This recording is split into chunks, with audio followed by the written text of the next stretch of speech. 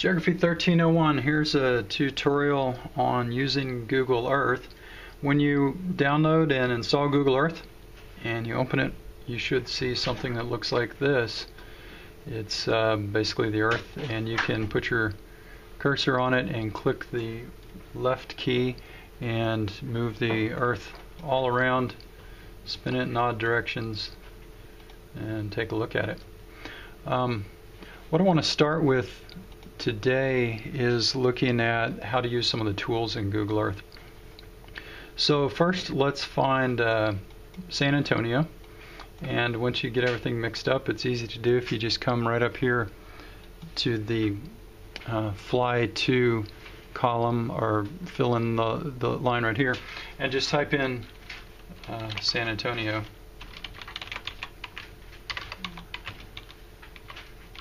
It helps if you put Texas, because there's more than one San Antonio in the world, and it will fly to San Antonio for you.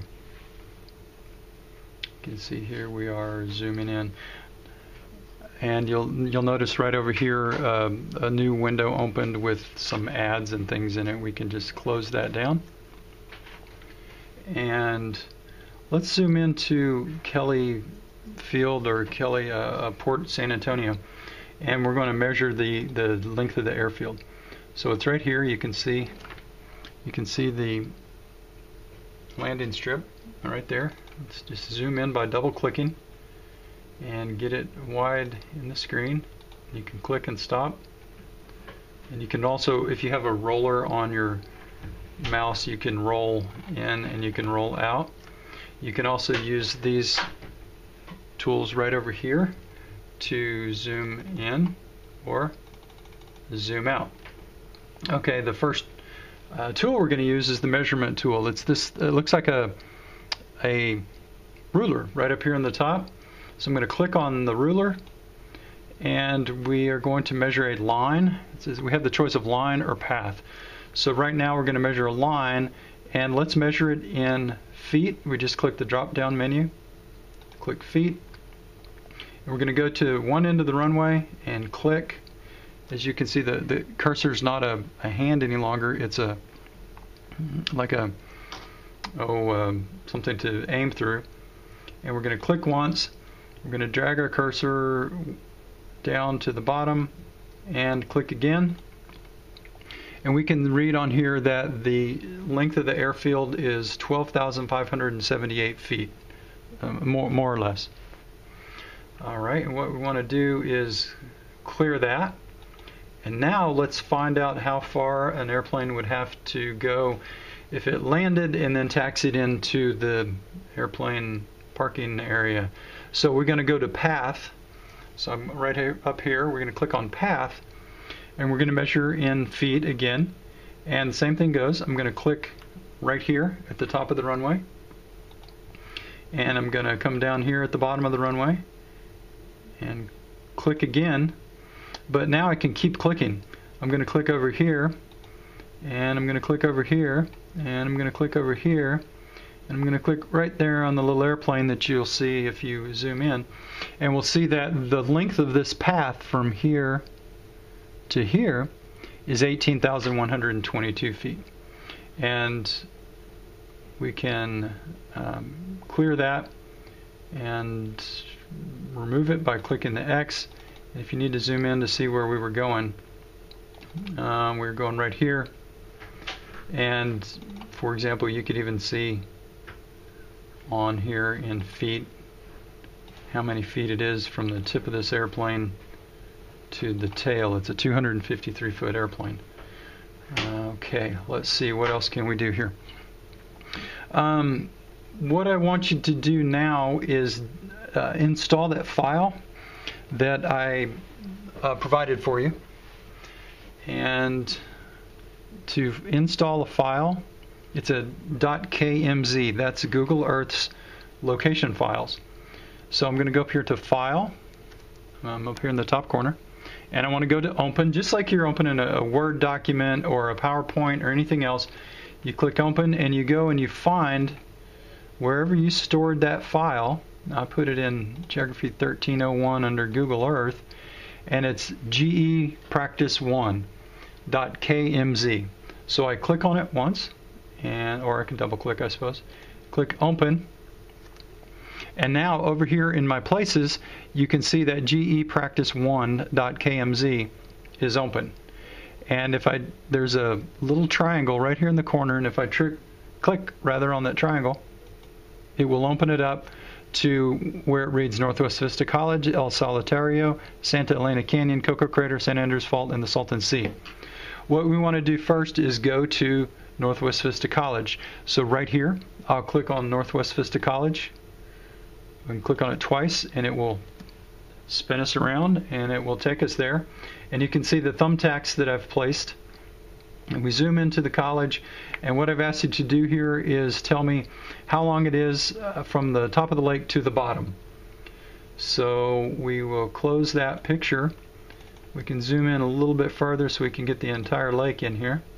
We get our ruler tool, and we click up here at the top of the lake where the water runs in, and we click down here. Let's click where the water runs out, right here at the dam. And we'll see that it's a 623 foot long lake, more or less. In fact, we could go from one side of the lake to the other to see how wide it is. It's 391 foot lake. Or we can go from this island. We can see how wide the island is. It's an 85 foot island from top to bottom. It's 113 feet. So we can continue doing this kind of thing. How big around is the island? Well, we can start right here and click and click and click and keep clicking around until we basically get a rough measurement of the size of the island. It's 304 feet around. So there are some things you can do with measuring that are practical things to do with Google Earth. Now let's see what else we can do. Let's take a look at El Solitario. It's the next thing on our list here. El Solitario is former stratovolcano or composite volcano out in the Big Bend area. So I'm going to double click on it, and it's going to take us all the way out to Big Bend. This way you don't have to know where the crater is. It will take us right to it. And I've written here that I want you to find the distance across in miles from top to bottom, and then the distance at the widest point from left to right. So let's run through this real quick.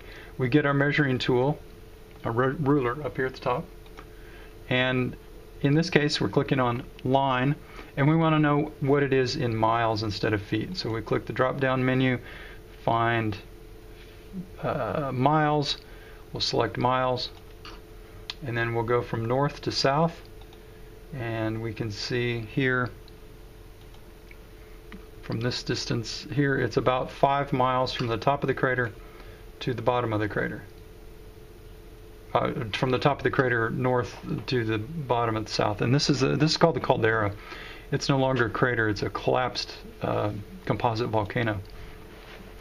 And let's get our ruler tool one more time. We need to clear that out. Cancel that. Get our ruler tool one more time and go from the widest point over here in the west and see how far it is to the widest point of the caldera here in the east. And we have about 5.10 miles. And let's clear that out. Close this. And if we look over here on our layers, we have borders and labels. I have mine checked, but if I uncheck it, let's take a look. Drop down that menu, and we want to click in here so that we can see borders and labels. And you'll see that a really small mountain looking shape popped up right there. And let's zoom in and take a look at that. This is Needle Peak. Needle Peak is a peak within the collapsed volcano El Solitario. And if we click on that, it gives us information about the geographic feature. It's coming up. It takes it a second to load. And we can find out, for example, this is information coming from, it pulls directly from Wikipedia. And the elevation of Needle Peak is 4,608 feet. You can see the profile from southwest to northeast. You can see the profile line written across, drawn across the topographic map. We can change it to look at it from different directions, and then we can read about it as well. Now there are a variety of these all around on the Google Earth that we can take a look at. Now let's move from El Solitario to Santa Elena Canyon in Big Bend National Park. So I'm going to go over here and I'm going to double click on Santa Elena Canyon. And it takes us right straight to it. And we want to view the image of the canyon and the 14-mile long upthrown block that is out there. It's a limestone, upthrown limestone block. Let's clear the information out. Double click so we can zoom in. And we can see it from the top. Now this is Mexico on the bottom. This is the United States up here at the top. This is Big Bend National Park. And what we're looking at from the top view here is an upthrown block on this side and a downthrown block on this side. This is the Rio Grande coming right through here. Here's the border. And what I'd like to do is take a look at it from a side view. So what we're going to work on is using these tools right up here to look around. So if you place your cursor, I'm going to zoom in here. If you place your cursor right here on this top arrow and hold the mouse down, you'll see the Earth kind of spinning into where we're no longer looking straight up, we're looking horizontal. So we're looking at it from a side angle, and we want to kind of shove the picture up. And here's Santa Elena Canyon right here. We can grab right up here on the north and we can spin this, and we can come around and look at it from kind of the east, and I can double click and zoom into it. Double click again, zoom in a little closer. Now we can see the profile of the canyon, Santa Elena Canyon right here. Here's the upthrown block and here's the downthrust block. This is all limestone right through here. Mexico on this side and Texas on this side. Zoom into it a little further and we'll stop right there. And what we want to do is look at some photographs of this. So we can go over here to Photos on our layers, click Photos, and you'll see that all the little photo images pop up. And let's click on one, the Rio Grande. Looks like it's taking it a minute to load. So it's Panoramio is a place where people can store photos that show up in Google Earth. So here's a Panoramio photo, slowly loading.